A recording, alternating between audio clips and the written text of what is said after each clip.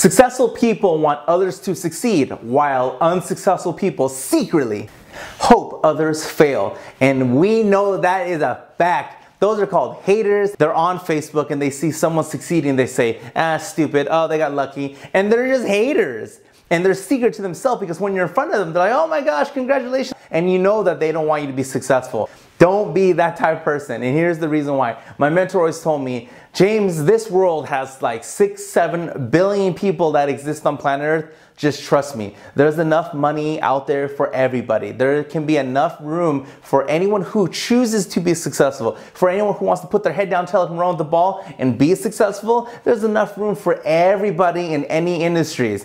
Even though there's this many realtors in Las Vegas, even though there's this many actors, this many actresses, even though there's this many lawyers, at the end of the day, there's enough room for everybody. The more people you see succeed in life should be more inspiration telling you it is possible that anybody who chooses to be successful can be successful. So don't forget, successful people want others to succeed. Unsuccessful people secretly hope others fail.